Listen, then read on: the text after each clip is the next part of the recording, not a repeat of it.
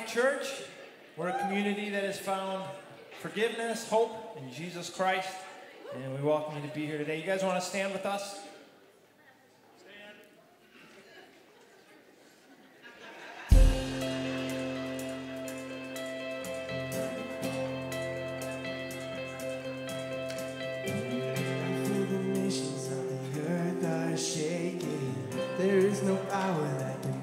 His grace. Lift up your head, lift up your eyes to see. All of creation is waiting, longing for sons and daughters to declare this truth. Lift up your head, lift up your voice to sing. 'Cause he is the light, shining in the darkness. He is the hope of all the nations. He is the light. He is the light for all the world to see. I feel that faith across the earth is rising. We prophesy about his kingdom coming, just like heaven all across the earth. He is the light, shining in the darkness.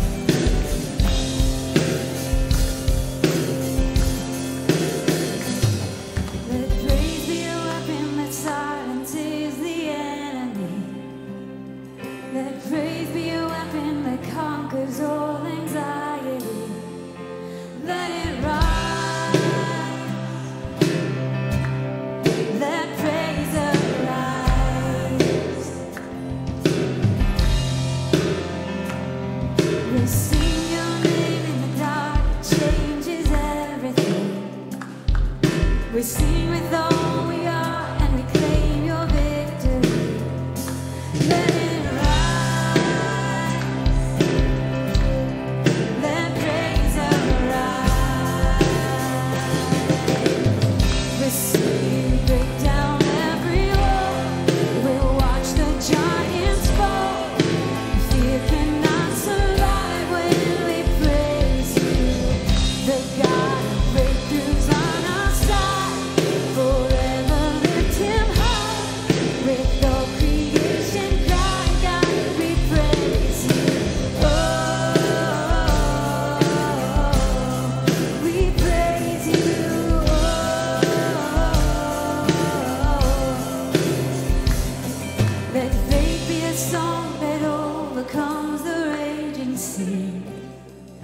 Let faith be the song that calms the storm inside of me.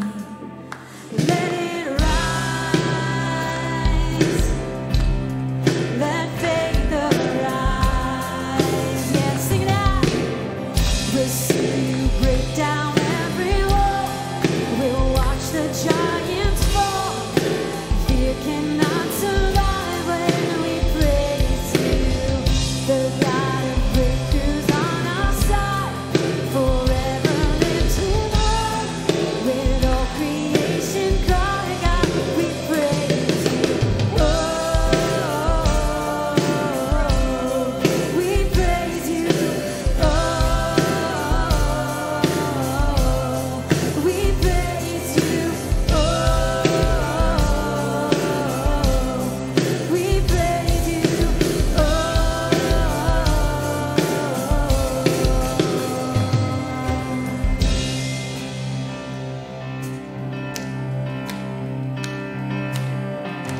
Thank you, God, we praise you. You're worthy. Sing it out. This is what living looks like. This is what freedom feels like. This is what heaven sounds like. We praise you. We praise you. This is what living looks like. This is what freedom feels like. This is what heaven sounds like. We praise you. We praise you. This is what living looks like. This is what freedom feels like. This is what heaven sounds like. We praise you. We praise you. This is what living looks like. This is what freedom feels like. This is what heaven sounds like. We praise you. We praise you. We'll see you break down every wall. We'll watch the giants fall. Fear cannot survive when we praise you. The God of breakthroughs on our side, forever lift him high. When all creation cries out, we praise you. Oh, we praise you. Oh, we praise you. Oh, we praise you. Oh, we praise you. Sing this again, Lord. This is what living. This is what living looks like. This is what freedom feels like. This is what heaven sounds like. We praise you. We praise you. This is what living looks like. Sing it out. We worship you, Lord. This is what heaven sounds like. We join the angels in praising the Lord. This is what living looks like. This is what freedom feels like. This is what heaven sounds like. We praise you. We praise you. This is what living looks like. This is what freedom feels like. This is what heaven sounds like. We praise you. We praise you. We'll see you break down every wall. We'll watch the giants fall. Fear cannot survive when we praise you. The God of breakthroughs on our side,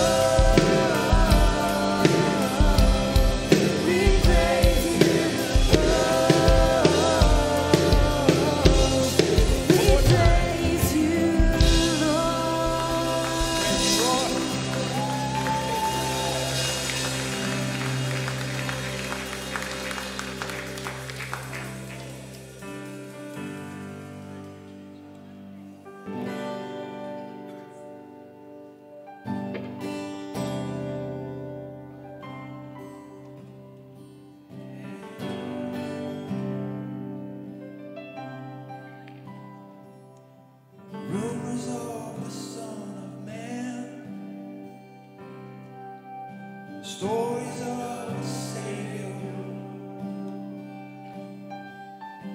holiness with human hands, treasure for the trader. No ears heard, no eyes seen, the image of the Father, until heaven came to live with me. Thank you, Jesus. A rescue like no other. Sing that. You are worthy. You are worthy of your name. You are worthy. Yes, you are. You are worthy of your name, Jesus.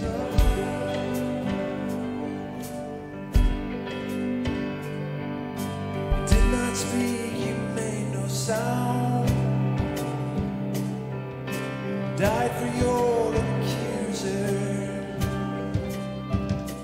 And as your blood fell to the ground, you redefined my future. Oh, yes, on that day when you arose, darkness ran for cover. Hey! The King of Kings has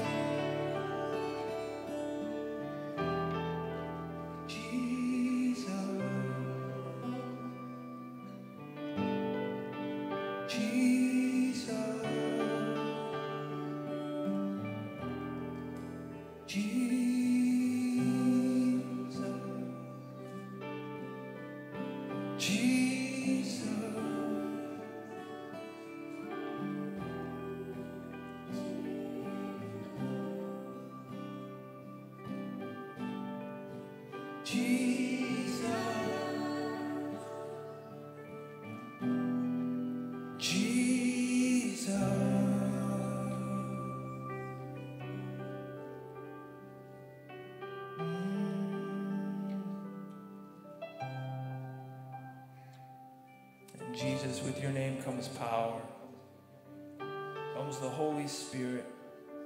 And we are so grateful, Lord, for all of the blessings, all the forgiveness, all the inheritance, all the transformation that you offer. We thank you for your care, your consistency, your stability, your heart. We thank you for the good work you're doing in our lives, Lord, as we submit to you, as we surrender to you as our Lord, as our Savior, as our King. As you change our hearts, Lord, and give us new passions, and you give us new thoughts for our minds, new thinking and new perspectives, Lord.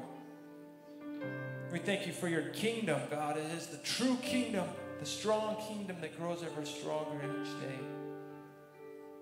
God, thank you that we could be here with one another, Lord, brothers and sisters in your family. And we commit this service to you in Jesus' name. Amen. You guys can be seated.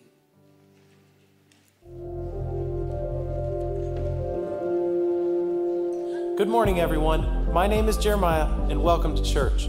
If you are new here, we have this blue Connect card that you can fill out to stay connected. Make sure to drop it off at Guest Central after the gathering to receive an awesome welcome gift. A lot of events are happening within the next few weeks. Be sure to check out the bulletin and our website at lcmh.info for everything that's going down. Here's what to plan for. Immediately after the gathering today is the annual chili cook-off. Join us as we enjoy great food and even better fellowship. The cost is $5 per adult, $3.50 for kids 12 and under, and no family will pay over $20 to attend. All proceeds will go to supporting the women's ministry. Now is the time for everyone to take your Tums. Let's get ready to feast. Operation Christmas Child is right around the corner. This is a ministry that collects shoebox gifts for children in need around the world. Each box is prayerfully and uniquely packed, full of toys and other fun items to delight the heart of a child. Make sure to pick up your boxes outside of Guest Central to fill up and return by November 14th. Make sure to check out SamaritansPurse.org to get instructions on how to fill the box properly.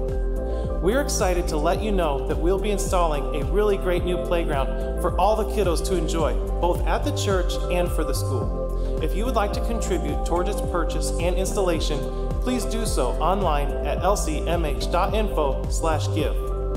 And as always, Family Night will continue to go strong this Wednesday with a lot going on. We have the discipleship track, shape class, youth group, and the nursery all ready for you to come out and enjoy a time of fellowship.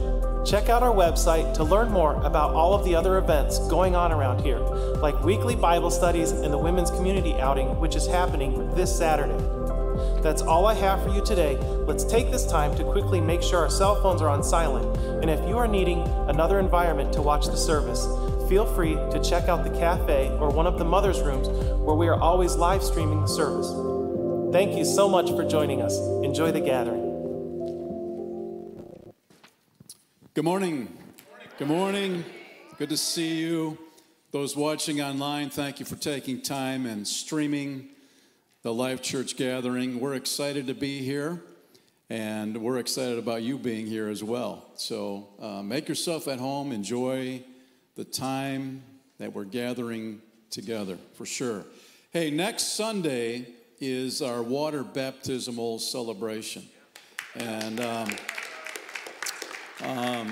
couple of weeks ago we had a class, and before we go on, I just want to encourage you, if you have placed your faith in Jesus Christ and you've never been baptized in water, I just want to encourage you to do that. And if you didn't go to the class, or you went to the class and you're procrastinating, pull the trigger, man. Say, yes, I am going to be baptized in water, because the New Testament church, when people placed their faith in Christ, they went public with it by declaring their faith before their family, their friends, saying, I have put my trust in Jesus and I'm going to follow him the rest of my life. Water baptism is that public declaration. So if you missed the class and you'd like more information, you can see Pastor Travis after the gathering today and say, man, I want to get dunked next Sunday. Everybody good with that? Yeah, man. Don't go to sleep tonight without saying yes, pulling, making that decision. That's pretty cool. So just want to mention that. Also today, we have Jay and Amy Siegert, part of the Starting Point Project. We really don't need to say a whole lot about them, because they come every year at Life Church. And here's the deal, friends. Our country, the world, they're drifting spiritually. And there are Christian institutions that are compromising when it comes to the Bible, when it comes to the trust factor and believing everything the Bible has to say, and it's being undercut by deception. That's why we enjoy Jay coming to kind of put clarity on that for all of us. I don't know about you, but I want to stay true to Jesus Christ all the way to the finish line, man. How about it? Yeah, man. So Jay's got another mini announcement when he comes up. We were talking about it before the gathering. Man, there are so many things on shifting sands where the truth is being compromised. And friends, we need to stay in God's word, and we need to live by God's word all the days of our life. And so following the gathering, we've got offering boxes. You've got envelopes nearby. On the bottom of those offerings, it says other. You can write J, you can write the Starting Point, whatever. Let's be generous in our giving to that ministry. It's a lifeline, friends. It really is. It's a lifeline to truth. And we want to support them in every way we can. So let's give a warm welcome to Jay as he comes and shares God's word.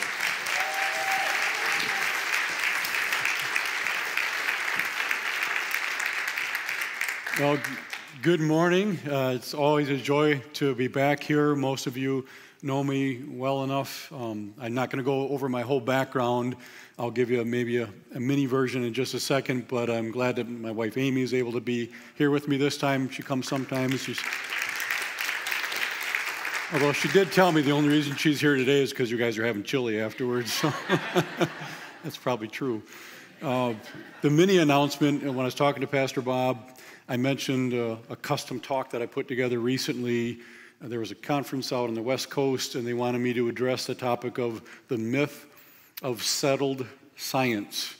And I comment on that a lot, but I didn't have an entire talk. So I put an entire presentation together, gave it for the conference. Then I was at the Great Lakes Prophecy Conference, actually here in Appleton, about a month ago, gave the talk there as well. And it's just gone over really well because it deals with this myth of settled science. So basically what happens in many, many, many different areas, they tell us that they've done the research, it's settled, time for debate is over, it's time for action now, and then they give us the marching orders, and you have to do what they're telling you, or you don't believe in science, and then they shame you, and they shut you down, and cancel you, and all that. And that's really intimidating for a lot of Christians. And so when I come back next time, I think I'll be giving a talk called The Myth of Settled Science, and it'll help you deal with all the things that they're throwing our way, which are difficult to deal with, but when you understand God's Word, it makes it a lot easier. And we're going to be doing that today also with my talk. The talk this morning is called Who Am I? There we go. And my own church, we live in Waukesha, just not too far from here, and we go to a church called Spring Creek Church in Pewaukee, and they were doing a series, and the first week of the series was, who is Jesus? That's like the most important question. So they were starting out with that, and one of the pastors took that week.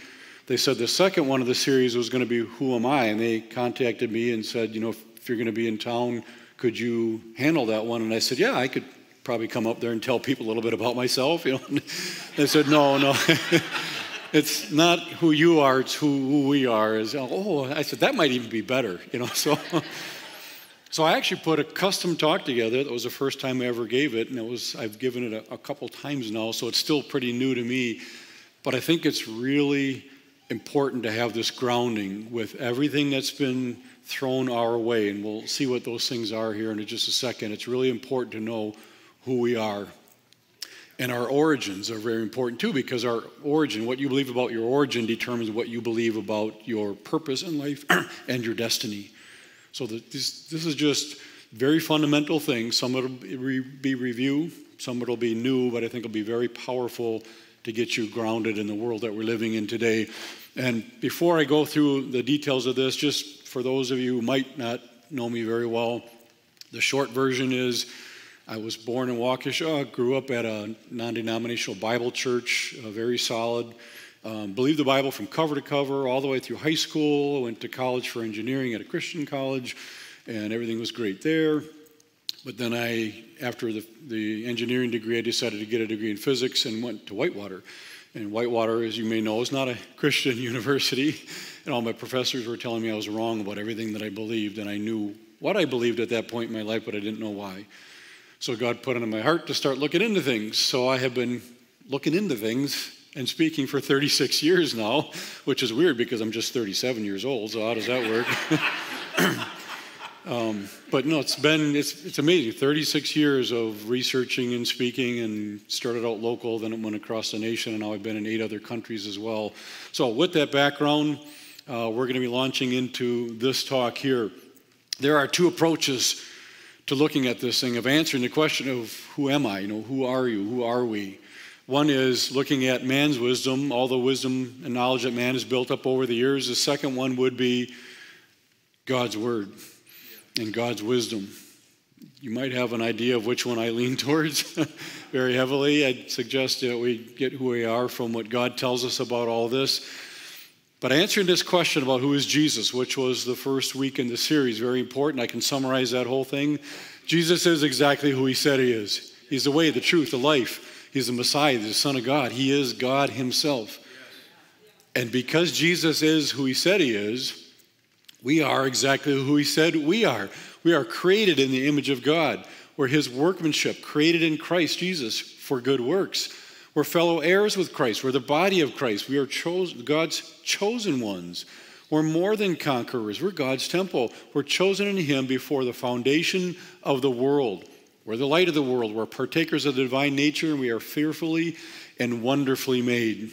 And we could go on and on and on with everything that Scripture tells us about who we are. And this really needs to be our starting point. This is what God has told us. He created us, so he should probably be in a pretty good position to tell us who we are.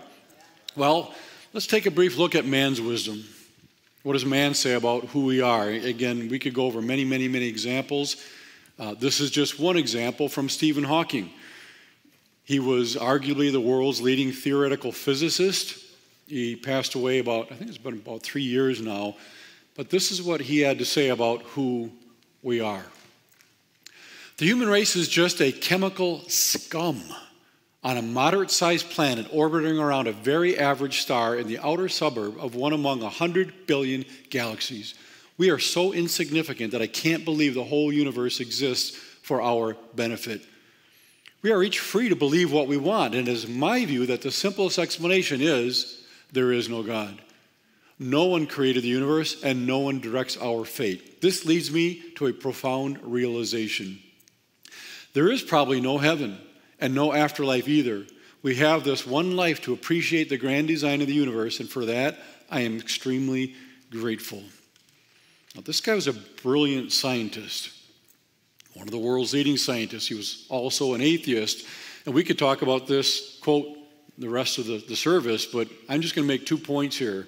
One is he talked about the grand design. How do you have design without a designer? And then he said he's extremely grateful. To whom or what? To particles for having banged together just the right way, so now he's here and can appreciate it? How do particles appreciate anything? That's all he is. It's particles they banged around long enough, and then here he is to tell us about the entire universe. So it doesn't even make any sense, and it's pretty depressing if we kept going down that path. Here's another theoretical physicist. He's one of the world's leading atheists today. He said, every atom in your body came from a star that exploded. You are all stardust. You couldn't be here if the stars hadn't exploded. The only way for them to get in your body is if those stars were kind enough to explode. So forget Jesus. The stars died so that you could be here today. Yikes. I would not want to be him on Judgment Day to have made a statement like that when he meets his creator. It wasn't the stars that exploded that got him here. It was God. But this is man's wisdom. Well, why can't we put the two together? Scientists are discovering some awesome stuff. We'll just take what they're telling us and some stuff from the Bible, and we'll come up with the best of both worlds. That's where the majority of religious people are today. That's where many Christians are today. They like God and the Bible and all that, but they hear all this other stuff and they just assume it's got to be true because these scientists are brilliant. So let's just put the two together. And I give entire talks that go into more detail on this, but what happens when you do that? I'm going to back up a second, a little too fast here. What happens visually is, get back one slide, what happens when we put the two together is this. The Bible takes a back seat to man's wisdom. And often we're kind of even embarrassed, so we kind of pull the shades. You don't want anyone to realize that you kind of look at the Bible or read it or take it seriously at all. You might want to pull it out once in a while when it really helps you, but the rest of the time you just kind of keep it quiet and you go mainly with man's wisdom. That's what happens most of the time for most people. Well, how does this happen that we water down the authority of God's word so much? Well, there's a lot of reasons, but one of the biggest things has to do with a very key Hebrew word. And I bet you any money, Pastor Bob doesn't even know this word. It's pronounced yabat. The English translation is yabat. It's not a Hebrew word. I made it up. So you don't have to sweat anymore. He's off the hook. But we do this all the time. We hear about the Bible. Yeah, but I know all these other things, and from what I've heard, So Genesis 3:2, what's the first thing that happens after God creates Adam and Eve and it's perfect? Everything's going wonderfully. But then Satan gets in there and says, did God really say you can't eat of any tree in that garden? Guess what? God didn't say you can't eat of any tree in that garden. He said you can eat of any tree in the garden except for one. So Satan twisted God's word, misquoted it, took it out of context, and got Eve to doubt God's word. His plan has not changed at all today. Doing the same thing. Even many Christians doubt God's word. Well, we know it says this, yeah, but these scientists have proven this and they've proven that, and so it can't really mean what it says. So that's exactly what's happening today. This is Jesus in John chapter 5. For if you believed Moses, you would have believed me, for he wrote of me. But if you do not believe his writings, how will you believe my words?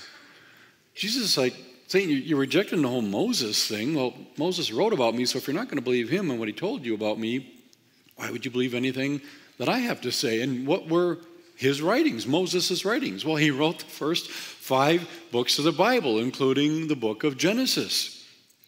Genesis is very, very important to us as Christians. In fact, pretty much every major doctrine we believe as Christians is founded in the book of Genesis. For example, the doctrine of sin.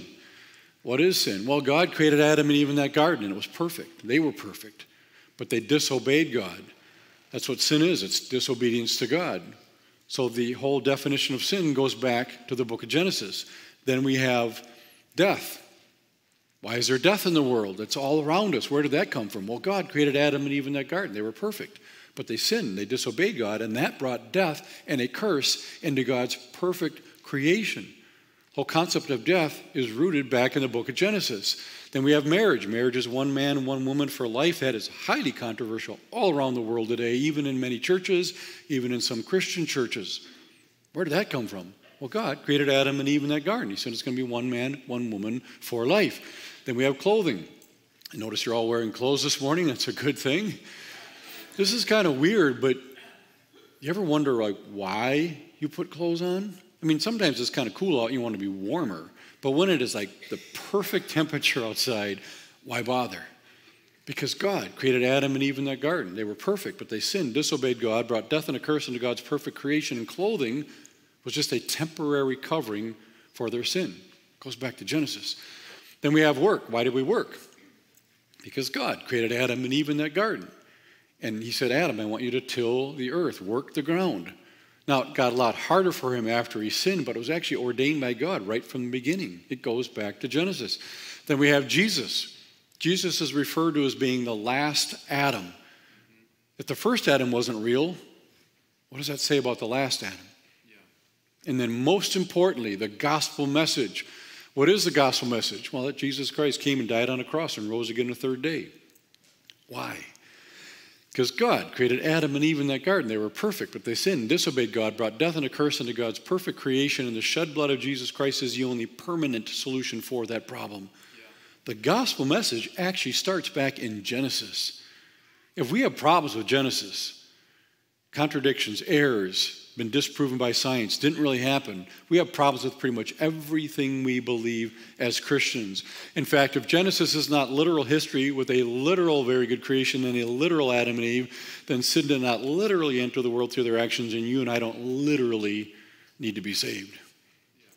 I hope you can start to see that this Genesis stuff is kind of important. It's not a side topic that some people are kind of into. No, it's foundational to every single one of us here this morning. Psalm 111:3, if the foundations be destroyed, what can the righteous do? If we lose that, and it's being attacked all the time, not just the Bible, but the creation account, every single public school system and state university rejects the Genesis creation account, and most of our kids get educated there. And I'm not saying we can't send them there. I'm just saying when we do, they are destroying our foundation. They're saying it did not happen that way. There wasn't an original perfect creation with an original Adam and Eve. There was a big bang billions of years ago, and then the earth formed 4.6 billion years ago, and life formed 3.8 billion years ago, and then life evolved and kept going more and more complex, and eventually mankind started to evolve about 6 million years ago through apes, and then eventually modern man showed up about 200,000 years ago. That's what they're teaching. That is not what the Bible teaches. It doesn't fit in there at all. It's a whole nother talk. But we have to realize we are losing our foundation with our kids, and then we tell them, well, you got to believe in Jesus. Why? Because that's what the Bible says. Yeah, but the Bible also says the creation thing, and you don't believe that. Well, you don't have to believe that necessarily, but you have to believe the Jesus stuff. Why? Why magically just pick Jesus out of here and be so strict with that, but everything else probably wasn't a flood, probably wasn't a creation count in 6 days. You just kind of get rid of that. Well, you just lost your foundation. Here's another atheist. I think this quote is very disturbing, but I think it's very logical. He said, Christianity has fought, still fights, and will continue to fight science to the desperate end over evolution. Got to take a break here just for a second. Christianity is not fighting science at all, ever. Science was birthed out of the Christian community. Most major areas of science we have today were founded by Bible-believing Christians. Science owes its origins to the Christian worldview. And secular scientists know that. They understand that's where science came from. We do not fight science. We occasionally disagree with some scientists' opinions on things. That's a whole other talk that I give. So we're not fighting science, but he used that phrase in this quote. So he says we're fighting science to the desperate end over evolution because evolution destroys utterly and finally the very reason Jesus' earthly life was supposedly made necessary. Destroy Adam and Eve in the original sin and the rubble, you will find the sorry remains of the Son of God. If Jesus was not the Redeemer who died for our sins, and this is what evolution means, then Christianity is nothing. I would actually agree with that. If evolution is true, as they're teaching it in the school system, then Christianity is not true. If evolution is true, there wasn't that original perfect creation with Adam and Eve in that garden who sinned, ticked God off, got kicked out, and God says, oh great, now I got to send my son to die for their sins. That did not happen if evolution is true. Now again, many people, even many Christians, put the two together. God used evolution. Case closed, end of story. It sounds great on the surface. Solves all the problems, right? It's actually one of the worst things you can do because you're taking a very poor scientific concept, evolution, putting it into Scripture, and now you really would have errors and contradictions and problems in the Bible when you do that. Again, that would be a whole nother talk. So again, if we don't believe Moses, why would you believe Jesus said, my words? Well, let's take a look at some of Jesus' words. Jesus said in Revelation 22:12, behold, I am coming soon, meaning quickly. Well, if we're not going to believe Moses and Jesus said he's coming back again, we wouldn't believe that either, and that's what happens. Skeptics today doubt and refuse to believe anything about the return of Christ. And this is fascinating. 2 Peter chapter 3. I've probably mentioned this before here in the past. Peter, writing about 2,000 years ago, is prophesying about our time, the end times, last days. And he's specifically talking about the skeptics who are doubting the return of Christ. I just mentioned that people are going to doubt the return of Christ. They don't believe Jesus' words. Peter said, the skeptics of our time, 2,000 years in advance, they were going to be doubting the return of Christ for two reasons. Now, you would expect those to be like two big spiritual reasons why they're not believing in the return of Christ. No. He says they're not believing in the return of Christ because they're rejecting the creation account and they're rejecting the flood. Why? What's the connection there? That seems odd. No, not at all. By rejecting the Genesis creation account, they reject God as the ultimate authority of this world. It's his world. He created it, but they reject him as creator. The flood, what was the flood? The flood was God's judgment on mankind's sin. They reject sin. No, there's no sin to be judged or anything. So they're rejecting the flood because that was God's judgment on sin. Well, what is the return of Christ? The return of Christ is another judgment. It's going to be by fire the next time. So because they're rejecting the flood, or the creation account in the flood, they're going to reject the second coming of Christ. At one point, he's going to judge this world by fire, create a new heavens and new earth. Well, they reject that because they reject the other two pillars that we find in the book of Genesis. Here's some more wisdom from a surprising source. This is Richard Dawkins, arguably the world's leading atheist today. He wrote the book, The God Delusion. This is fascinating.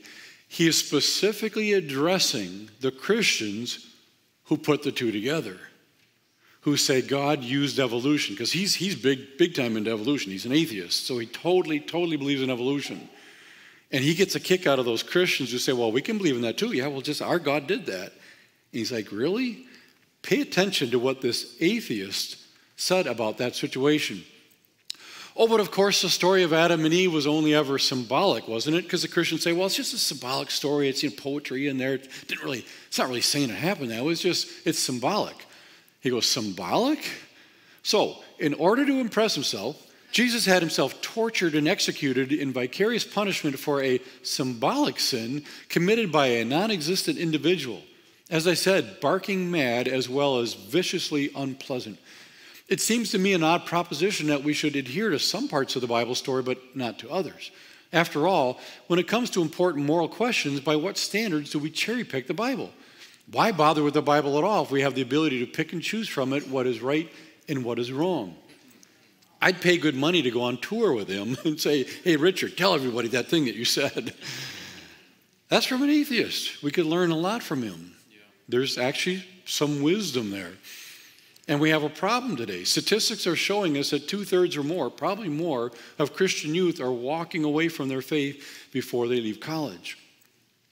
A lot of factors going on there, but think about it. The foundation for the Christian faith is the book of Genesis and that God is a creator. We've tossed that out like, well, you don't necessarily have to believe it that way, even though it says that. I mean, that was written a long time ago. We didn't have science, and they just had to tell stories, back then. But now we know about the Big Bang and evolution, and so those things are true. And there probably really wasn't a flood because there's no evidence. And where did all that water come from? Where did all that water go? How did Noah get all those animals on that ark? So, yeah, it probably didn't happen. It's just another story in there. So, well, maybe Jesus is just a story. And if you can get rid of Jesus, you can do anything you want with your life. And that's what the youth would like to do. They'd kind of like to live differently, but the Bible doesn't allow them. Well, either have to change their lifestyle or get rid of the Bible. Well, get rid of the Bible. The professors are giving them all these reasons why they can throw it out, filled with errors and contradictions, been disproved by science. There's missing portions. There's extra stuff that got shoved in there. There's all these issues. There's other religious books and on and on and on. They're like, our kids are like, yeah, I knew it. And they use that as an excuse to walk away. So it's very, very, very sad. Here's an example. This was interesting. I was at a very, very large church, and this church had a very, very, very large youth population. And their youth pastors were very concerned because they were seeing this trend of their kids walking away from their faith. And they didn't know what to do. So I'm talking to one of the head pastors, and he was sharing this scenario with me. It was kind of interesting. He was sharing it as if I would probably be unaware of this. And I'm thinking, no, that's what I deal with. And ministry deals with this quite a bit, but I let him share the details. And after he talked about this, he asked me, he goes, how can I help him? And here was my response. You can't. And he was not expecting that answer. He's expecting me to say, well, you got to do this and that, and we can do all these things, we'll fix it for you. I said, you can't. And he just looked at me like, what are you talking about? I said, here's why I say that. You can't help him because you don't know what you believe. And I said it very tactfully and respectfully, but it was very true. He did not know what he believed about Genesis. Well, I don't know. I mean, it says 6 days, but, the radiometric dating and the Big Bang and all that, we just don't know. He was a pastor at that church for probably 18 years.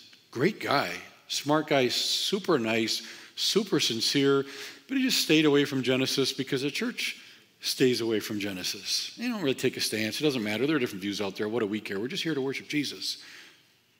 Well, that's a big problem, and it leads to the problem that they're having with their youth. And I said, think about it. So think about it this way. You're having this problem, so you bring in some expert. This is a generic person. It's not supposed to be anyone specific. So you bring in someone, and this person is incredible. Not only are they a Bible scholar, they're a scientist, a really smart scientist. So you bring them in to help the youth who are struggling and walking away. And this is what this expert says. Genesis may or may not be just poetry, because, there are different ways of looking at it, and we're just not quite sure if it's supposed to be literal or not. God may or may not have created everything in 6 literal days. I know that's what the text says, but again, you could look at it differently. It could be just poetry. God may or may not have used the Big Bang. The scientists basically proven it, right? They got all this evidence, and so it looks like maybe it happened, and maybe it fits in the Bible. We're not quite sure on that one. Life may or may not have originated from non-living chemicals. They're doing all these experiments in the laboratory, and they're making great progress. So, there's good people on both sides. We're just not quite sure. Animals may or may not have evolved from a common ancestor. That's the whole evolution thing. And man, there just seems like all these fossils and things. So, maybe that did happen. We may or may not have evolved from an ape-like creature, because you go to the museums, they've got ape men, and the bones are right there. So maybe God used that process. We're just not quite sure. Again, good people on both sides. There may or may not have been an actual Adam and Eve. The Bible does talk about them. So maybe God did that, but maybe he transformed 2 ape-like creatures into the first hominoids or something. He called them Adam and Eve, or maybe it's just symbolic again. Some people think. There may or may not have been a literal original sin. Again, if you didn't have a literal Adam and Eve, there wasn't then a specific one sin. It's just kind of that we're all sinful in general or something, maybe. There may or may not have been an actual flood. I know the Bible talks about one, but, Geologists don't seem to believe in a worldwide flood, and even if there was a flood, it may or may not have been global. Maybe there was a flood, but it was just like this local event that happened, wherever Noah was living. So good luck in college. I hope that helps. And the youth are sitting there thinking, just how is that supposed to help me? But then I told this pastor, so literally, what else could you do when you say you don't know? And you're telling the youth, this is so complex that even we as the leadership in this church, we can't even figure it out. And we've studied the experts, and they don't really know because they're going back and forth, and so just, whatever. That's what we're telling them when we don't take a stance. And I don't expect pastors to be able to give science lectures, but it would be nice if they could say, right or wrong. Here's what I believe. I believe that God created everything in 6 days, because when I read Genesis and I look even at the Hebrew, it just kind of screams, these are literal days, so we got to deal with it. Because if God created over billions of years, he could have said that. But he didn't. So I have a feeling he didn't create over billions of years. And so let's take a look at it further. And then when you actually start bringing some of the science in, you're like, oh, okay, that's why the radiometric dates are off. And if I went into a lecture right now, I could actually keep it really simple. You'd be like, oh my word, that stuff's not so impressive. They're really picking and choosing what they want. And it doesn't prove billions of years. There's a lot of things that prove just the opposite. That would be a whole nother talk that we could go into. We're going to do an interesting exercise next, but it's not one of these exercises. No one's going to pull a muscle or get hurt. What we're going to do is I'm going to read through a passage, and you're going to read through it with me. And this is really important. Don't pull a muscle when you're reading through this. Just relax. Seriously, don't overthink it. We're just going to read through it, okay? And here's what it says. A newspaper is better than a magazine. A seashore is a better place than the street. At first, it's better to run than to walk. You may have to try several times. It takes some skill, but it's easy to learn. Even young children can enjoy it. Once successful, complications are minimal. Birds seldom get too close. Rain, however, soaks in very fast. Too many people doing the same thing can also cause problems. One needs lots of room. If there are no complications, it can be very peaceful. A rock will serve as an anchor. If things break loose from it, however, you will not get a second chance. And you're all thinking, what in the world? You understood every sentence. But it just didn't seem to fit together. No cohesion there. Okay, we're going to reread this. But this time, I want you to picture something in your mind as you're reading it. I want you to all picture this, a kite. So think about a kite as we reread this passage. A newspaper is better than a magazine. A seashore is a better place than the street. At first, it's better to run than to walk. You may have to try several times. It takes some skill, but it's easy to learn. Even young children can enjoy it. Once successful, complications are minimal. Birds seldom get too close. Rain, however, soaks in very fast. Too many people doing the same thing can cause problems. One needs lots of room. If there are no complications, it can be very peaceful. A rock will serve as an anchor. If things break loose from it, however, you will not get a second chance. Isn't that kind of fun? I heard this years ago and I thought, I got to fit this into a talk somehow. It's so cool. Something that made no sense whatsoever makes perfect sense when you have the right thing in mind. And guess what? The Bible is our kite. The Bible is our rock. It's our anchor. It helps us make sense of everything. 2 Samuel 7. O Lord, you are God, and your words are true. Psalm 119, 160. The sum of your word is true. Then every one of your righteous rules endures forever. So when the world is throwing all these things at us, it's not that any individual item is too tough to handle.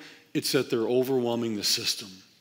There are so many, and there's actually even more than these. Well, just one quick side note. And I have to be very sensitive with these things because these are real issues for many people. So I never make fun of any of them. I don't make fun of anyone who's struggling with it. People are really battling with some of these issues. Just as a side note, I like to think of things very logically with my engineering and physics background, and I did computer programming for 12 years. You got to be logical with that. So I was thinking about this the other day, And I thought this, if a man ever walked up to me and he told me this, that I identify as a woman, I would have one question for him. And here's the question. What is a woman?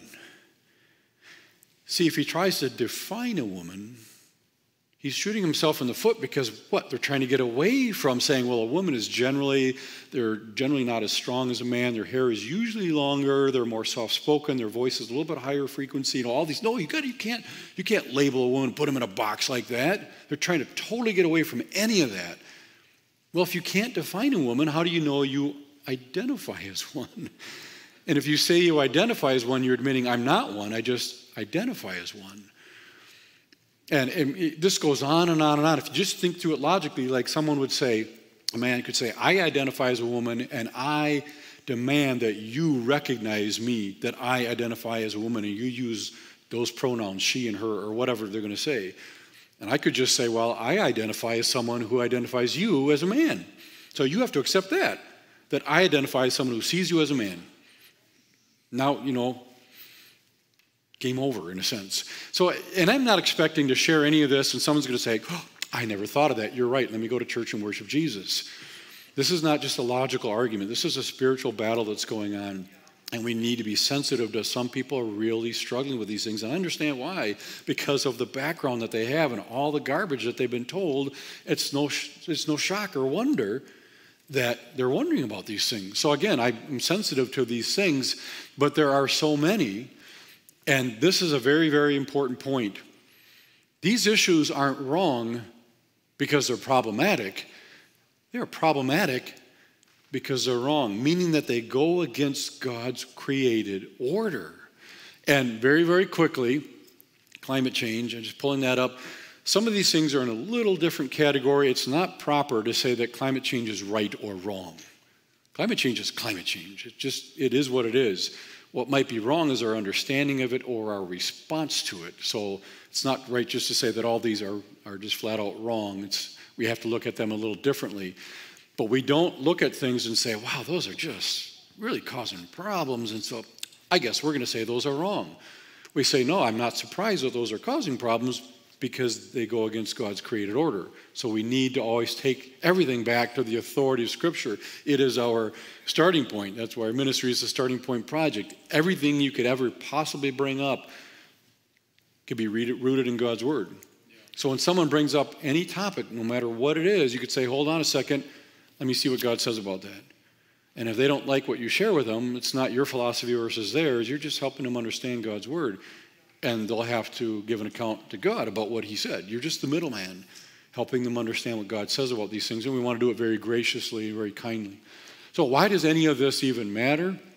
Well, again, as I mentioned, origin determines purpose. The origin of something determines its purpose. So even your origin determines your purpose. If I showed you this piece of equipment and asked you what is its purpose, most of you would not know.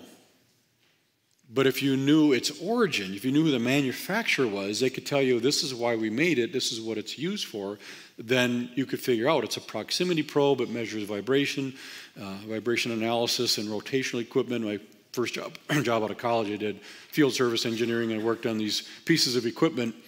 But the point is, if you know the origin of something, then you could figure out its purpose. Well, again, it's the same thing with everyone here this morning. Your origin determines your purpose.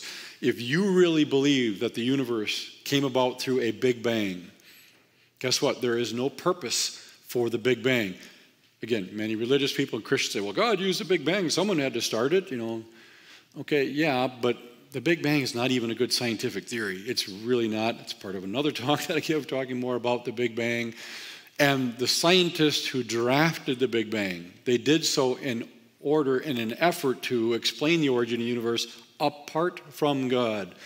So when we come along and say, well, God did that, they're like, we don't need you. We're trying to explain everything apart from the supernatural. It is a purposeless model of how the universe appeared. And if there's no purpose for this universe, and you are a subsequent part of that universe, there is no purpose for your life either. You can make one up. You might want to save the spotted owl. Great. What does that do for you when you're laying on your deathbed? Nothing. There is really no ultimate purpose for you. Here's a quote from William Provine. He's from Cornell University. He was an atheist. Let me summarize my views on what modern evolutionary biology tells us loud and clear. And I must say that these are basically Darwin's views. There are no gods, no purposeful forces of any kind, no life after death. When I die, I'm absolutely certain I'm going to be completely dead. That's just all. That's going to be the end of me. There is no ultimate foundation for ethics, no ultimate meaning in life, and no free will for humans either. Very depressing, but very consistent with an atheistic worldview. He's right. If there is no God, everything he said is true. There's no purpose in life. It's just things are what they are. We might make up things along the way. We don't like this. Okay, let's make a law. No, that's going to be wrong because we decided it is. But there's no ultimate purpose. There's no ultimate evil. Murder isn't wrong, intrinsically. It's wrong because we got together as society and said, oh, that looks bad. We're going to say that's wrong and make a law. No, we got together as society and said, we know murder is wrong because God has intrinsically put that in our heart, that murder is wrong. Because we know that, we said we should have a law so that if someone does murder someone, we've already decided what we're going to do about it. That's where the laws come from. The laws come from a recognition of God's moral law and moral character. So another atheist we talked about before, Stephen Hawking, the world's leading theoretical physicist, he had to address this question of getting something from nothing. In fact, he had to talk about getting everything from nothing because he was an atheist. So if there is no God, where did everything come from? Here was his response. Because there is a law such as gravity, the universe can and will create itself from nothing. Now, most of you probably don't want to argue with the world's leading theoretical physicist, but let's just take a closer look at what he said. Forget about how smart he is. He was super smart, brilliant guy. Just forget about his background and just analyze what he said, because statements have to stand on their own. We don't say something's true just because somebody said it. So I'm going to reword this slightly. Because there is something, the universe can and will create itself from nothing. Wait a minute, if you have something, you don't have nothing. And what was the something he referred to? The law of gravity. What is the law of gravity? It's not a physical thing that you can weigh and paint and bend. It's a description of how the universe operates. But you can't have a description of how the universe operates unless you have a universe to describe. But if you have a universe to describe, you're not creating it from nothing. It already exists. So here's an example of a statement from a truly brilliant scientist that makes no sense. Even other atheists called him out on it. It doesn't make any sense. This is not an explanation of how something came from nothing. So the Big Bang means no purpose whatsoever. But if you believe in God, that he designed the universe, there would be a purpose for the universe. And if you're part of that universe, there would be a purpose for your life too. So we're going to take a look at that. Psalm 139:14, I praise you for I'm fearfully and wonderfully made. This is so true. The more we look at things scientifically, the more we just think, oh my word, this is probably an understatement in a sense. But we got the but, because the scientists have proven evolution and all that. We're not designed by God. Everything just evolved over millions and billions of years. Again, but if we don't believe Moses' writings, how will we believe Jesus' words? Well, again, who is Jesus? This is another important point. Long before Jesus was Savior, he was Creator. John 1, Colossians 1, Hebrews 1, for him, by him, through him, all things were created. So if we're going to take Jesus serious as our Savior, we need to take him just as seriously as our Creator. And so we need to pay very, very close attention to that. So here's a cell. A typical human adult has about 100 trillion cells in their body, and each one of those cells is more complex than the space shuttle. And inside the nucleus there, that's where the DNA is. If you pull that out, it would be from just one cell, microscopic cell. It would be about 6 feet long. So you go into this tiny, tiny, tiny microscopic cell into the nucleus, pull out the DNA, it would be about 6 feet long. Super, super thin to fit in there, but it would be about 6 feet long. If you were to magnify that nucleus, it's about 10 microns. If you magnified it so it became the size of a basketball, now the DNA that was 6 feet, when we pull that out, it's 27 miles long. So picture holding a basketball. That's the nucleus of one of your cells. And you reach in there to pull out the DNA. You got to pull it out to unravel it, to read some of it, to make some proteins and all that. Pull out 27 miles of it. And then get it back in there just right and folded just right. because it won't function properly if you don't get it all back in there. That's what's going on inside your bodies all day long, every day of your life. If you took out all of the DNA, not just one cell that we've been talking about, every single cell in your body, took out all of the DNA in your body and lined it up end to end, you'd be dead. So don't do that. But let's say you did and you wanted to walk that distance. So here's your DNA lined up end to end, and now you want to go for a little walk. You can walk maybe 2.5 miles an hour. How long would it take you to get to the end of your own DNA? So it's in your body, you take it out, line it up, we're going to go for a little walk. Think it would take you 5 minutes? Hour and a half? How about 3,706,339 years? Seriously, to walk to the end of your own DNA. It's in your body right now. It would take you that long to walk. Well, that's a long, long distance. It would reach from the earth to the sun. That's 93 million miles, but not just once. Over 1,200 times your DNA would span that distance. Absolutely amazing. So let's say we wanted to travel that far. We don't want to walk. That's too slow. Let's say we could go the speed of the Apollo astronauts, over 3,100 miles per hour. That is really, really fast. I did another calculation and I figured out that's almost as fast as my wife drives. Just kidding. She drives much, much faster. So now you're going the speed of the Apollo astronauts. How long would it take you to get to the end of your own DNA? Half a second? A thousandth of a second? How about 4,180 years going the speed of a spaceship? That's just amazing, but that's just too slow. We got to speed things up here a little bit.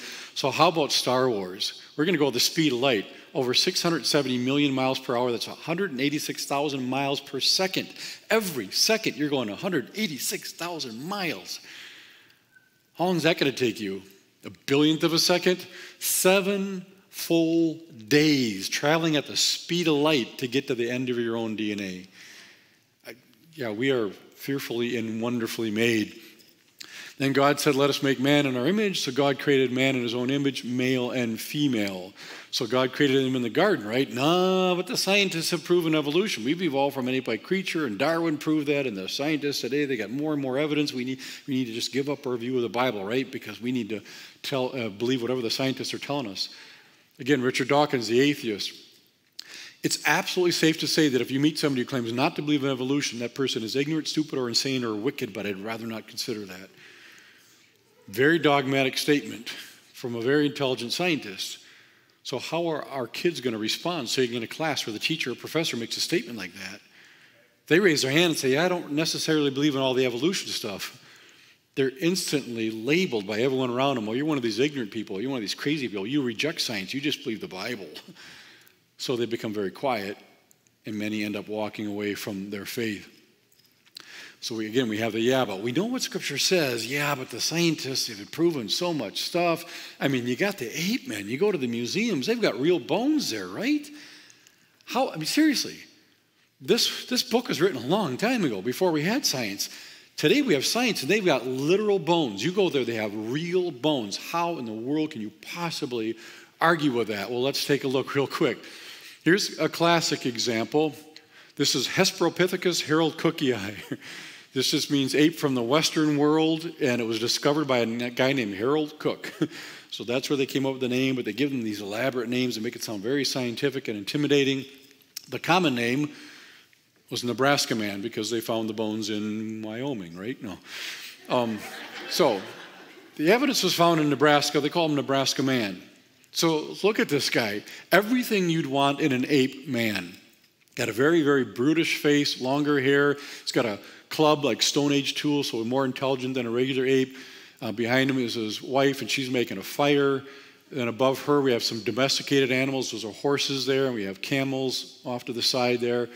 So wow, they were able to determine a lot about Nebraska men. That's pretty impressive. What was the evidence that they found? It must have been pretty amazing. One bone, and that bone was a tooth. How do you take one tooth and make a whole ape man? How tall was he? How long was his hair? Would his face look brutish? Did he know about Stone Age tools and fire and domesticated animals and all that? You wouldn't know any of those things. Turned out later they found more of those teeth. It came from an extinct pig. So they literally took one pig's tooth and made a whole ape-man out of it. It was in textbooks for many years. They had to throw it out like, okay, that one doesn't count, but they've got other ones, right? So this Nebraska man is gone. Now we have the Anthropus dawsoni, Piltdown man. What was the evidence for this? Some bones from a human skull and some bones from an ape jaw. The discoverer told everyone he found them on the same skeleton.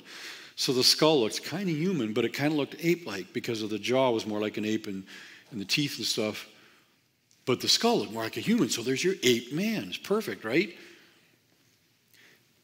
The world's leading experts couldn't tell this guy filed the teeth down to make them look more flat like human teeth rather than ape teeth. And they discolored the bones to make them look older. This was in the textbooks for 40 years. Think about, many of your children, or at least children, maybe some grandchildren, have gone through learning about Nebraska man, or Piltdown man, proof of evolution for 40 years. Again, some of you grew up with that. So how do you argue with that? They've got the bones, you've got pictures and all these things. Well, it was a fraud, and so they had to finally throw that one out. A little bit more current example they're still talking about today, Australopithecus afarensis. This just means southern ape from the far region of Africa. They also call her Lucy. Look at Lucy's eyes, specifically the whites of the eyes. Gorillas and apes don't have whites of their eyes, so why did they put whites of the eyes on Lucy? The eyes certainly weren't preserved. They wanted to make her look more human because Lucy pretty much looked like a chimpanzee.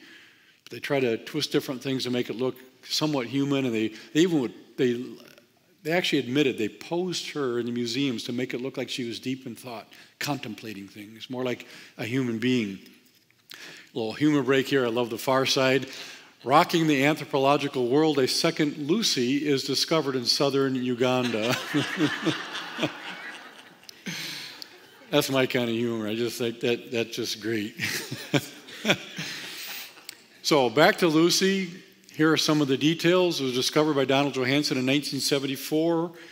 And what about the name, the common name, Lucy? Why did they call her Lucy? Well, where they were digging in their camp, they were listening to some music by a group called the Beatles. And they were listening to Lucy in the Sky with Diamonds. And so they just called this first find, they called her Lucy. So that's where the name comes from. A little bit of free trivia, won't charge you for that one. So they found about 20% of the skeleton claimed it was 3.5 million years old and that it walked upright. Okay, this is what Lucy looks like in the museums today. Take a look, just as one example, at Lucy's feet. They look very much like human feet, not like chimpanzee feet. Why? When they found Lucy, this first skeleton, they didn't find the foot bones or the hand bones. So why did they put human feet on Lucy? They didn't find those bones. Well, about 1,000 miles away, they found human footprints.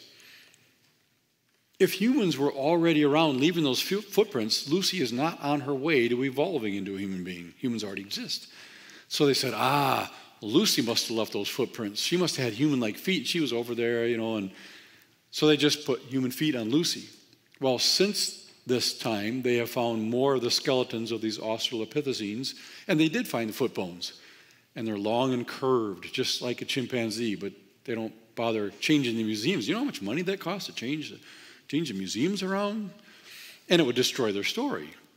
So next time you see Lucy in the museums, take a look at her feet and remember that. And there are many, many, many more examples. I have a whole other series of talks where I go through each of these in detail. But we could summarize this whole ape-man thing this way. Every ape man you have ever seen or ever will see falls into one of three categories. It was either really just an ape or chimpanzee that they tried to make look more human. That would be Lucy, Australopithecus afarensis. Or on the other end, it was really fully human that they tried to make look more brutish, like Neanderthal man. Most secular scientists today believe that Neanderthal man, they were perfectly human. In fact, Asians and Europeans have 2 to 3% Neanderthal DNA in them, because they were intermarrying in the past and having children. Well, you can only do that with humans. So we know that there were a different subgroup of humans that got separated off after the flood and the ice age and all that, but they tried to make them look very brutish in the museums, but they were fully human. The third category is a mixture or a fraud. That would have been Piltdown Man, or this is Sediba, where you have some bones of some apes and some bones of humans. Often when they find bones, they're just fragmented and all over the place. And some, look kind of human. Some look kind of ape-like because there were humans and apes living together at the same time. But they put them on the same skeleton to make an ape man out of it. So that kind of summarizes the whole ape man thing. But then you hear this too, that human DNA is 98 or 99% identical to chimpanzees. How many have ever heard that before? That's in our school systems. This is complete myth. Not even close to this. They cheated to get that number to begin with. Don't have time for all the details, but when they were first doing the comparison, they had the human genome mapped, kind of understood what the DNA was doing, but they had a small percentage of the chimpanzee genome, and they started comparing. And any segments that didn't match up well, they just chucked. The ones that did match up, they thought, wow, look at this, matches up so well. Well, guess what? If we both digest our food the same way, the DNA to do that is going to be very, very similar, if not identical. And even on a cellular level, our cells have to reproduce themselves, don't they? They have to bring in nutrients. They have to process those things. They have to communicate. All those things are the same even in bananas, that we share about half of our genes with bananas. Seriously, because so much that goes on is just at the cellular level, copying cells, repairing them, processing nutrients and things like that. So there's going to be a high level of similarity to a certain point. And they were saying 98, 99. No, now it's down to probably 80 or lower, which is totally throwing them off. It doesn't make any sense if we actually evolve from an ape-like creature. But it's still in the school systems. And very quick, one other comment. The schools are not teaching these things because the teachers are trying to lie about anything, or the professors at the universities. In my view, most teachers in public schools and state university professors are very nice people. They're good teachers, and they're pretty sincere. Unfortunately, a lot of the stuff that they're teaching is not true, but they don't even know it. It's been disproven, but it doesn't trickle down to their level or to the textbooks.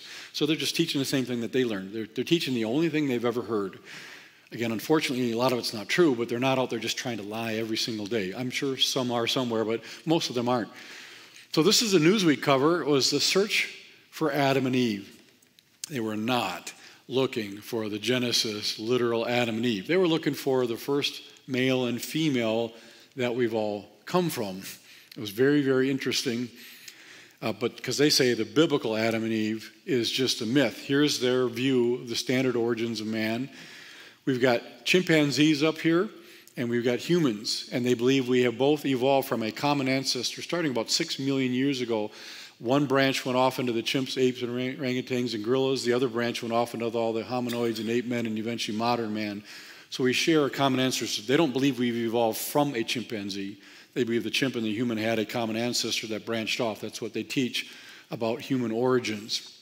So back to this Adam and Eve. Why were they searching for one male and one female? Because guess what? They really do believe today that we have all evolved from one male and one female. Why is that? Because of studying the genome here. Males are the only ones who have a Y chromosome. So by studying the Y chromosome, we can tell that, wow, we must have come from a single copy that was copied over and over, and anything else that existed must have died out. They do believe we have all come from one male. And females are the only ones that pass on the mitochondrial DNA. Most of our DNA is in the nucleus, but the mitochondria, the powerhouse of the cell, has some DNA. Females are the only ones who pass on those loops of DNA. So by studying that, they have figured we have all come from one female. But don't get excited. This is not the Bible stuff. This male and female didn't even live together at the same time. It seems kind of funny, like how does that work? It actually could work genetically. I won't go into the details, but they're saying, no, this is not a match of the Bible thing, so don't get excited. That's what they're saying. Well, breaking news. Genetic Adam and Eve did not live too far apart in time after all. This is what they say. Y chromosome Adam and mitochondrial Eve, this first male and female, were thought to have lived tens of thousands of years apart. Now, 2 major studies suggest that they may have lived around the same time after all. Well, who knew? Who would ever thought of that?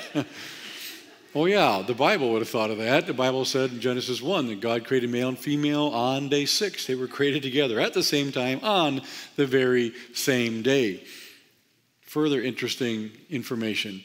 Population bottleneck. Breaking news. When humans faced extinction, secular scientists believe that almost everyone on the planet went extinct, except for a small group. that survived and repopulated the earth. Sounds kind of familiar.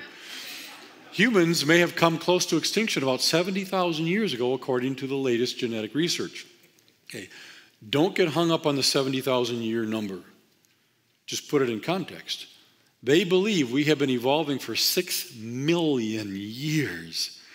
70,000 years would be very recent in their scheme of things. 70,000 years ago was very recently, so they're saying recently we almost all went extinct, and then we repopulated the earth.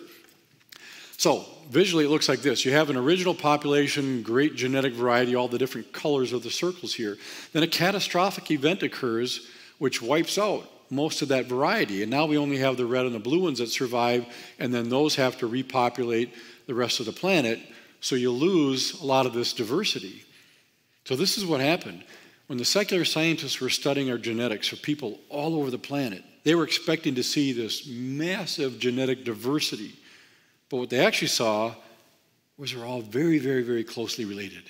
It's like, that doesn't make any sense. If we've been evolving for 6 million years, it should have just kept spreading out. But it's really narrow.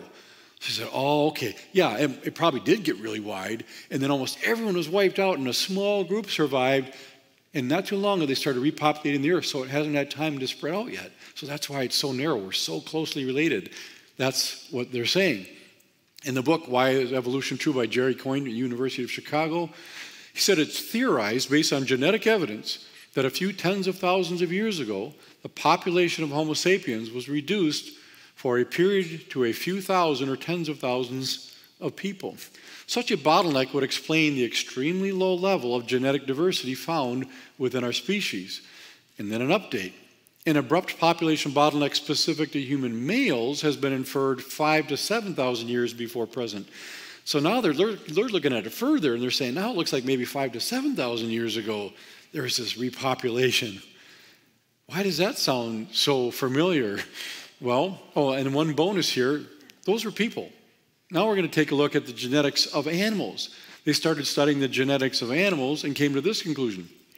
A straightforward hypothesis is that almost all existing animal species have arrived from mitochondrial uniformity. That's that bottleneck, catastrophic event, within the last 1 to several 100,000 years. Let's summarize this here.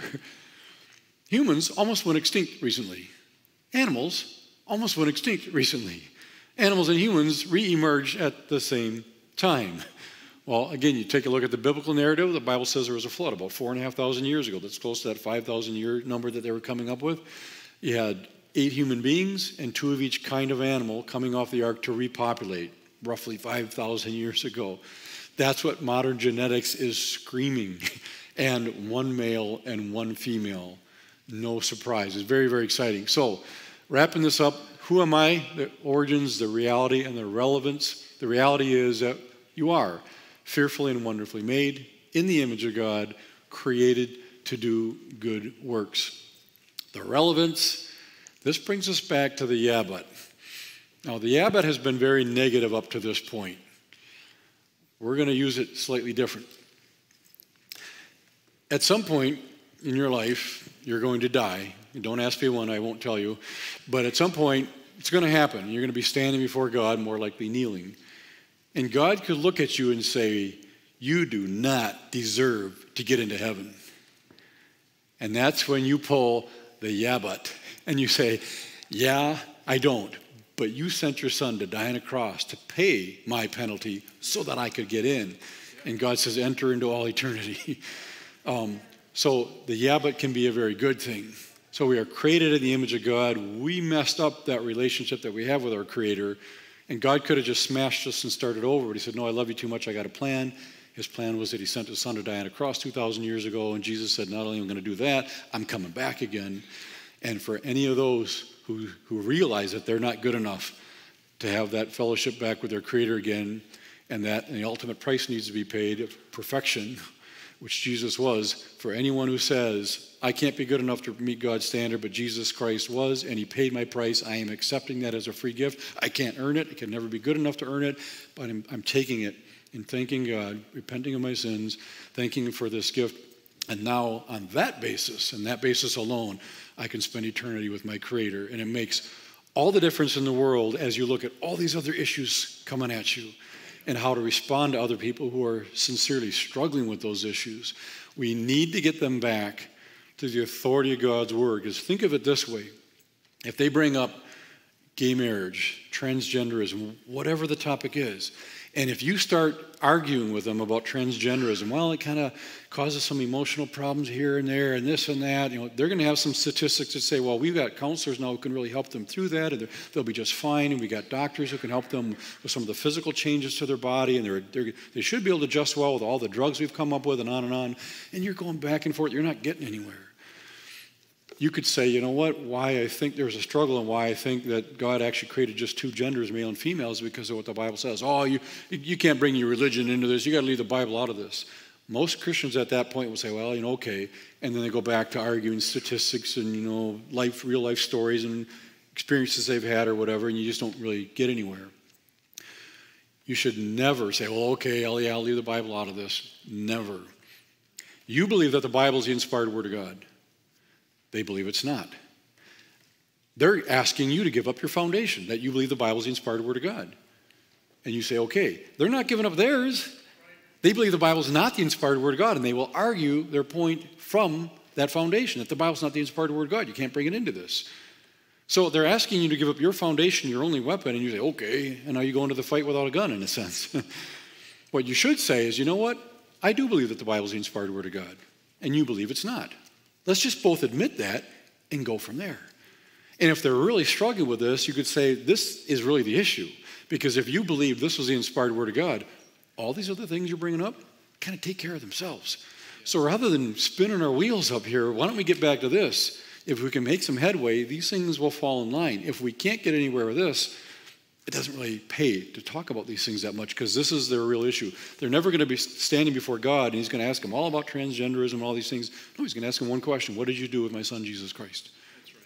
We need to get the conversation back to the authority of God's word, and the Holy Spirit will help guide that. That way you don't have to be an expert in the statistics. Are people born that way? Is that true or is that not? You don't have to know all those things in depth. And even if you did, someone would just have a different opinion. Well, I know some psychologists or this doctor or this scientist, and here's my article. Well, here's my article. Here's my article. Well, I have 2 scientists. Well, I have 4 scientists. Well, these guys have 2 PhDs. Well, I got this guy. He's got 8 PhDs. And just like, you never get anywhere. It's got to be rooted in the authority of God's word, which means we need to be confident in this when we go out and ultimately share the gospel message, and not try to just argue with these issues that come up, but get to the gospel message. That's the only place where there's any power. So with that, and that's probably my last slide. We got a bunch of resources. I'm not going to go through all the details. Everything is online as well as at our table. All of our videos now are streamable. So we have the physical DVDs, plus you can actually stream all of our videos. I've got a brand new book that just came out a few weeks ago. The ink is still wet. Faith is not a 4-letter word. We have a DVD of it too, but it just came out in book form. And in December, I have another book coming out, Creation to Christ, the Old Testament in a Nutshell. These are our 2 newer DVDs. The Inspiration of the Bible, I used to have just a single talk on that. Now we have a 5-part series, and then The Flood came out about a year ago. It's a 4-part series on the Genesis flood. Very powerful, very interesting. And we have One of Everything specials. You can get all the DVDs, both books, or you can get the streaming version of that. We have our free monthly email newsletter. You can sign up at our table, or you can go online. It comes out just once a month. We've done a lot of live stream broadcasts, which we have on our website, which you can watch for free. And the monthly newsletter, I write a question of the month every month. You can see that on our website, and you'll also get it if you sign up for our newsletter. And then an engagement request form if you want me to speak somewhere else. Maybe you used to live in California, you have an uncle who's a pastor in Utah, or whatever it is. Just fill out a form, turn it into us, and we'll help you with how to best get us connected. It usually has to do with you talking to whomever you know at that other church and asking them if they would accept a phone call from me. That's all you have to do. You don't have to explain our ministry and all the details. Just say, could Jay give you a call? And if they say, yeah, okay. Then you get a hold of me and you say, yeah, I talked to him. He said call him Wednesday mornings or Thursday afternoons, and I'll take over from there. So, but you can fill out that form if you're interested in that. Again, we also do Grand Canyon tours. We got 2 scheduled for sure, but we can also do a name your own date. I'm going to do some custom tours too. We basically spend 1 day walking along the South Rim, looking 1 mile down to the Colorado River, talking about how that all happened from a catastrophic standpoint in the Genesis flood. Then the next day we're actually on the river. We go around the famous Horseshoe Bend. It's just absolutely beautiful all along the way. We give little mini scientific lectures showing that the Genesis flood, Genesis 6 through 8, actually happened in the Grand Canyon. It's one of the best places you can go to see it.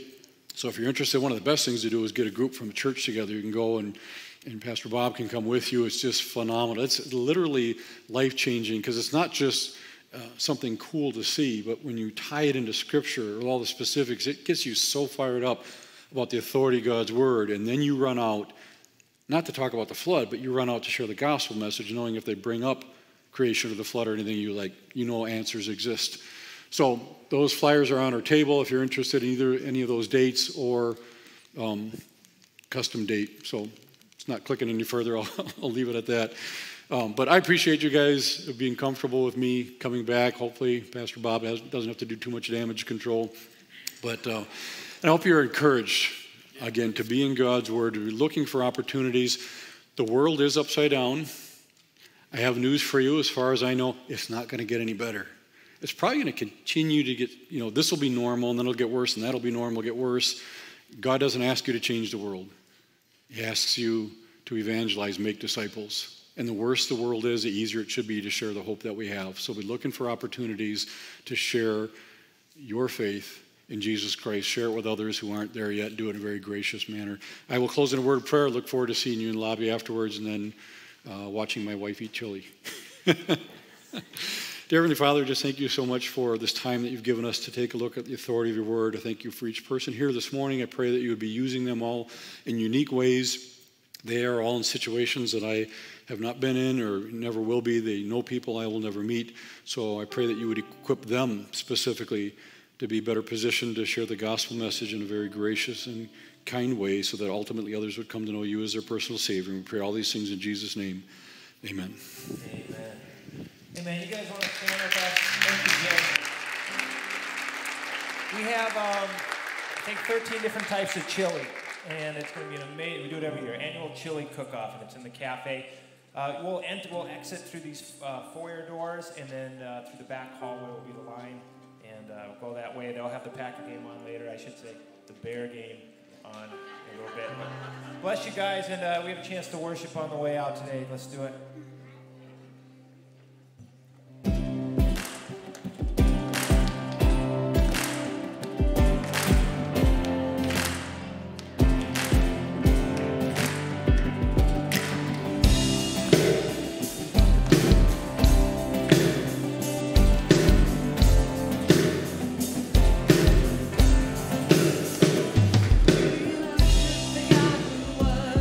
We worship the God who is.